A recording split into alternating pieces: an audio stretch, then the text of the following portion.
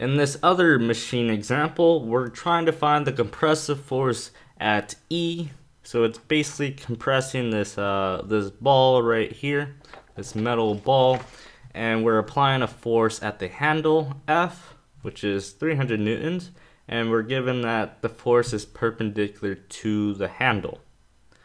So the first thing I'm going to do is actually explode this machine into its various parts, and then I'll get back to you when we draw the forces on the various diagrams. So this is a very rough drawing of what the machine is like when all the pieces are taken apart. So let's apply the forces. So we know a force F goes along here, which is perpendicular to the handle. And we know there's a pin here, so we could say that this is going to be AY, this is going to be AX. So by using Newton's third law, this should look like this. It'll be AX, and this will be AY. And then there is a two-force member right here, so I'm going to say this is R, and this is R. And then this must be R in that direction by Newton's third law. And then we apply that on this free body diagram. And then what else do we know? We know that there's a compressive force being applied here. So this is going to be E. This is going to be E that way. And then there must be a reaction force here based on the other part of the machine. And that'll be E on this machine. Actually, it'll be pointing downward. And then this portion of the machine, let me show you here. This portion of the machine cannot rotate about this bar. So what we can say is that there's a moment being applied here. So this is a moment, and then there's a moment being applied on this by Newton's third law. So it should be something that goes like that. So that'll be M.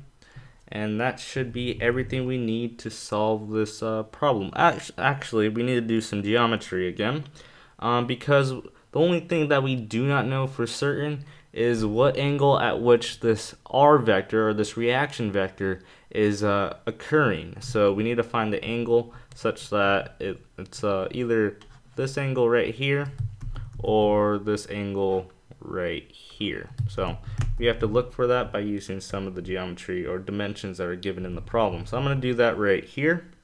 So right here, as you can see, it makes a triangle. And what we're looking at, really, let me draw it out. We're looking at this triangle. So it looks something like that. It points downward. And what's special about this triangle is that these two sides are equal. So, and we're given this angle 75 degrees. And we know that this line, this green line, is perpendicular to this line right here. So if we know that, let me draw this triangle out again. So we are given that this is 75 degrees. We know this is a right triangle, so by the supplementary rule, we know that this angle right here is 15 degrees, and this side length is equal to that side length. So we can actually say this is 15 degrees. And from there, we can determine this angle, which is the angle we need. We'll call this alpha. We can say that alpha equals 15 degrees by using the idea of transversal lines. So we could say that and that. So this angle right here is equal to this angle right here by transversal lines. And that is the angle we need to determine which direction R is pointing. So R is pointing 15 degrees from the vertical, so we could say that this angle right here is 15 degrees, and we could use that to solve our problem. So I'm going to redraw this free body diagram because this is the first diagram we're going to look at, and we're going to analyze it further. So given this free body diagram, we don't know the vectors AY, AX, and R, and we do know the value for F. However, we can solve this problem by solving for R by taking the moment about A, because if we take the moment about A, we don't need these vectors AY and AX because they don't cause moments about A. So we could say that the moment about A, and we can define this way as positive, equals, we'll start with the force vector F, so it'll be F times the perpendicular distance from F to A, so that'll be 0.3 meters, and it's positive because it's causing rotation in that direction. And then we could look at the force, the various components of R, and apply the concept of moments about A for the vector R. So we could say R cosine, we could say add R cosine 15 degrees. R cosine 15 degrees is RY. So we want the perpendicular distance from RY to A, so it'll be something like this from here to here. And it's positive because you can imagine pushing on this lever arm, it'll cause rotation in this direction, which is consistent with our diagram right here.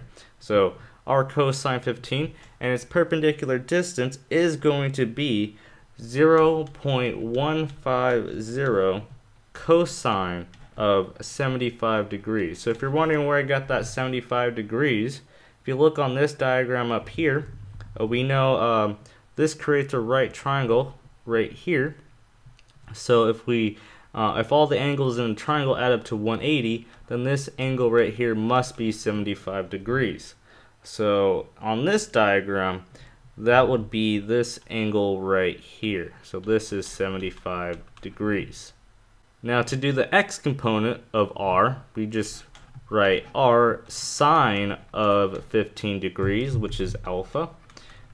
And then we can multiply it by the perpendicular distance from Rx to A, which is going to be 0.150 times the sine of 75 degrees. And that's just simply the perpendicular distance from here to here.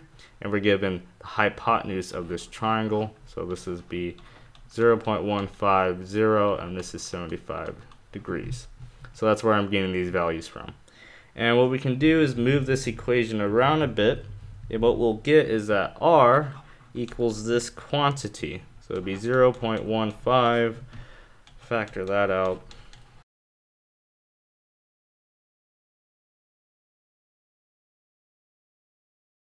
So what you get for R is equal to negative 1200 newtons. So now that we have that, we know the value of R, and our goal is to find this compressive force E. We can now look at this diagram. So I'm going to redraw this and we'll continue with this problem. So although there's a moment in this free body diagram, we really don't need it. What we can say is that the sum, we can define our axes right here, so X and Y. And I forgot, there is actually a normal force being applied right here as well. I forgot about that. I'm very sorry about that. So if you look at this diagram, this body right here cannot rotate, and it's a smooth contact force right here. So there's actually a normal force pointing in that direction. And that means there's a normal force pointing in that direction in this diagram. I'm very sorry about that if that confused you in drawing the free body diagram. So there's actually a normal component there. But that does not affect the problem. So what we have to do is actually sum the forces in the y. So sum of the forces in the y is going to be R sine of 75 degrees and then plus E, and that equals 0.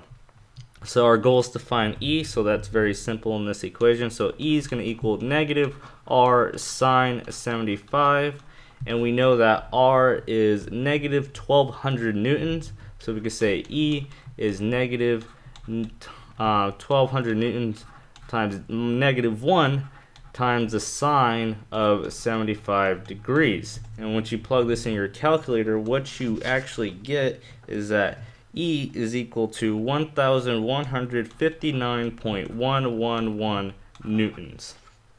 So to quickly recap of what we just did, the first thing we did was to explode this machine into its various parts and drew the forces on each free body diagram as shown here. I did forget this normal force in the beginning of the video, but it does not affect solving this problem, so it's fine. But just keep in mind that this bar right here is a smooth contact force with this portion of the machine, and this portion cannot rotate, so it creates a moment, a reaction moment. And it also creates a reaction moment here, but pointing in the opposite direction.